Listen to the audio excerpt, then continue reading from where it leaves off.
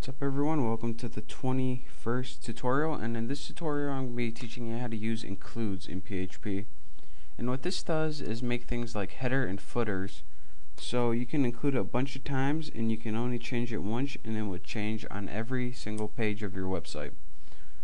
So as you can see, I have two files, tester page and welcome PHP. On welcome PHP I'm just going to go ahead and make a simple PHP script right now. And all I'm gonna do is you can make it say anything you want. I'm just gonna make mine say easy hoss, and that's it. All we have is a PHP that makes it just says easy hoss. So right now it would output easy hoss in the screen. So let's save that, and that's all we have. Now on tester page PHP, which is a totally different page that doesn't say easy hoss at all, let's go ahead and create a basic website. Just use your HTML and body tags, and you can just end it. Oops, that switched up. Now in the body of your website you're going to want to go ahead and create another PHP tag, and what this tag is going to do is it's going to call your welcome PHP. So we're going to want to do easy hoss. We're going to want that on this page. So here's what we do.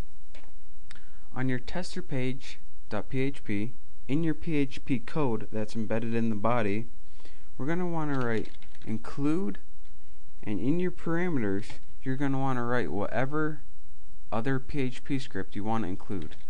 So I'm going to write welcome PHP, and of course you got to put it in double quotation marks and end that.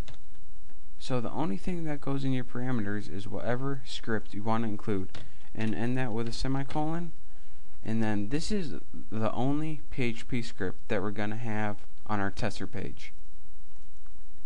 Now on the next line, just to show you guys, let's create a heading 1 that says welcome people. And let's just create a paragraph real quick. It says, "Hey now, all-star." So as you can see, right now we have a heading that says welcome people and a paragraph that says, "Hey now, all-star," and this PHP that includes welcome PHP. Now here's what's going to happen. As the website's loading, it's going to go, alright, here's your body. PHP wants to include this file. So it's going to go look for this file, output the word easy hoss, and then finish writing the rest of your website. So let's save this, refresh it, and as you can see, it goes easy hoss, welcome people, hey now, all-star.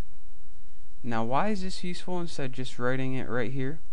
Let's say you wanted to put this on 100 different web pages. All you would have to do is change this. That's right, take it easy, Bessie, and save it on this one page, and then whenever you save this, you can see it would change on every single web page, and that saves you a bunch of time from going to web page to web page and updating each one by one. With this include, you could change it one time and it could change on every single web page on your website. So that's a very simple way of using an include to make headers and footers. So I hope you enjoyed, I hope you learned something, and if you like my tutorials, please subscribe, and thanks for watching.